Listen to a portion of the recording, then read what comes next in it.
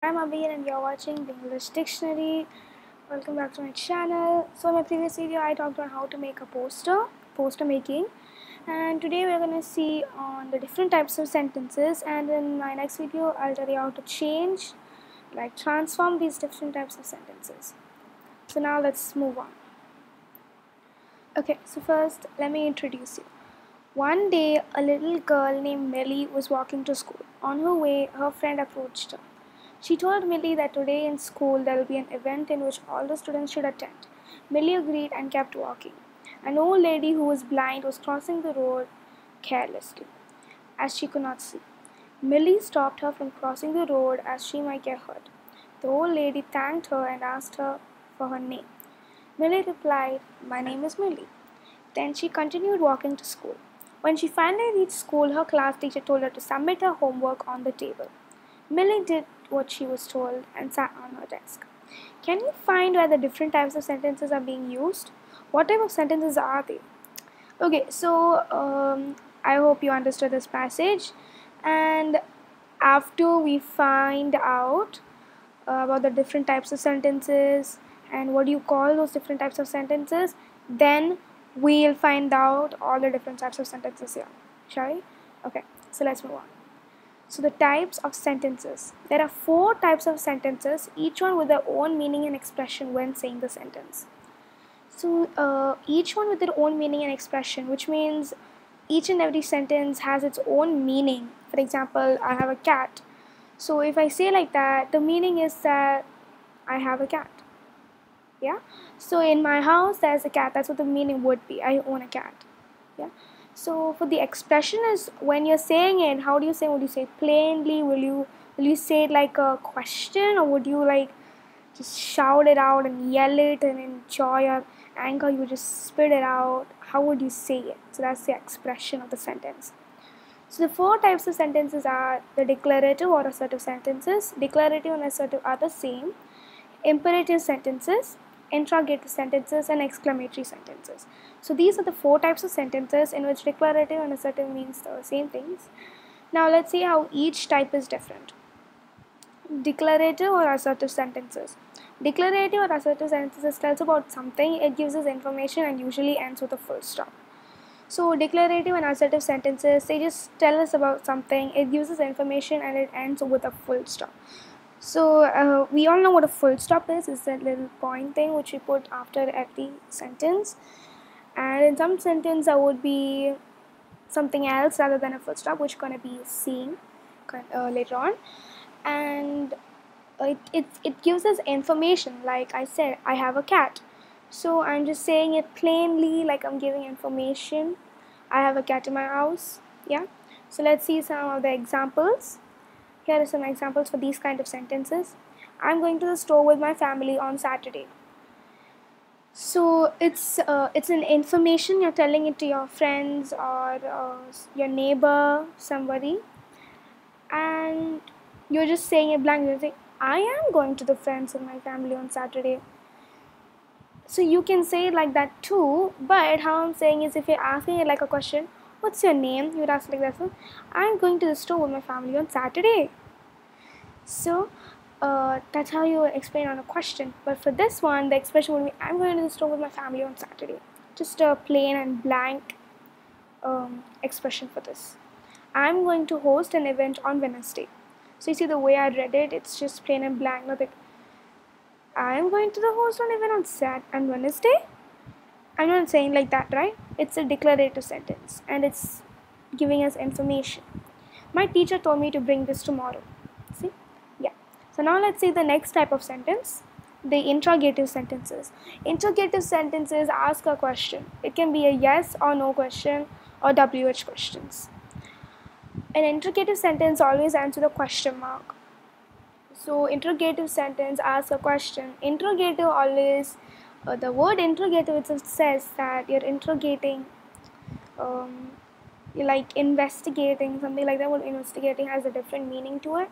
So interrogating, you're like asking questions to each other and replying to it. And it can be a yes or no question, which means like they're asking you, is your name Millie? And if it is, you will say yes. If it's not, you will say no. And WH questions are like how, what is your name, and you would say my name is really. What are you doing, and you would say I'm listening to this video. So yeah. Okay, an interrogative sentence always ends with a question mark. So since you're asking questions, you would always put a question mark at the end, and obviously it's a question mark. Here are some examples for these kind of sentences. Have you bought apples? So this is a yes or no question, and the way I'm saying it, have you bought apples? I'm saying, have you bought apples? So this also sounds like a question, but will you win? But if you see on the previous sentence, I'm going to the store with my family on Saturday, say blankly. Have you bought apples? Do you say like that? No. Have you bought apples? You give a little expression to it. Did you finish your homework? Why are you crying? So did you finish your homework? Have you bought apples? These are yes or no questions. Whereas why are you crying is a WH question. And because why has WH in it? Now let's see the next type of sentence. Imperative sentences. An imperative sentence gives command. It is used to tell somebody to do something, give advice, or make a request. So an imperative sentence is like commanding others. It tells somebody to do something. Like I'm telling you right now, please subscribe to this video, like and share. So I'm telling you to it. I'm giving you something. Somebody to do something, give something. Like I'm telling you, please give this to your friends. So that's her command which I'm telling you. And give advice or make a request. Give advice is like, this would do better, this would do better than this one, because this will give you bad luck and this will give you good luck. And just saying something that sounds to give advice. Your friends will give you like a lot of advices, and that's also an imperative sentence. Or make a request, such as, would you please take the trash outside? So please is like request in a polite way, so that's how you say it. Here are some sentences on this kind of sentence. Please come with me. So this is making a request. Do not forget that tomorrow you will have online class. So it is used to tell somebody something. And it's also giving advice. Come to my office at 10 a.m. for your report tomorrow. So that is telling somebody to do something. So now you'll be confused. Declarative sentence also has it also ends with a full stop, and so does imperative sentences. So how do you identify? So you can identify in which sounds like a command to you, such as as I've given a point here, it is used to tell somebody to do something. So when you if you don't still when reading you don't understand it, just say it with your mouth, and whatever it sounds like, does it sound like a question or a command? It sounds like a command, it's an imperative sentence. So yes, now let's see the next type of sentence, and please don't get confused with declarative, assertive and imperative sentences.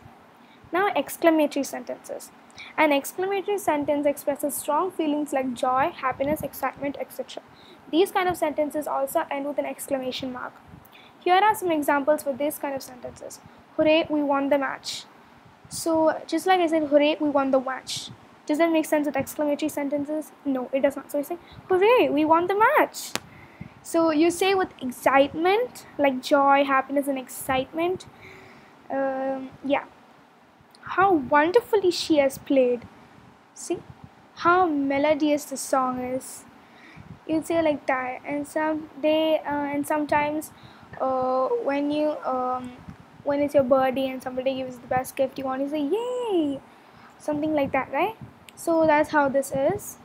And you can easily identify it with the exclamation marks. Just for the assertive, declarative sentences and the imperative sentences, you have to see about the sentence punctuation. It does not really matter, because a declarative and those imperative, they have the same punctuation. So you have to see how the sentence sounds like. If it sounds like a command, it's an imperative sentence, and if it sounds like a normal basic thing in which you're giving information to others, that would be declarative or assertive sentences. So hope you all understood the topic today. Thank you for watching. Don't forget to like, share and subscribe. Also don't forget to hit the bell button to be notified for more videos just like this. Also don't hesitate to ask any questions in the comments down below. See you all next Monday. Bye bye.